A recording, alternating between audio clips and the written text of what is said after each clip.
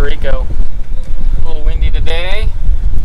It's a Saturday, so there's a little bit of boat traffic. We're about to have a traffic jam here. Gonna go chase some tarpon right outside Cangrejos Yacht Club for a couple hours until the cops kick us off the water for curfew. So, a little windy, a little choppy. Decided to stay down here in the clear water. Given the tide is high in about 45 minutes, should start ripping out, and I think the fish will start biting. So hopefully we got some fish on camera today.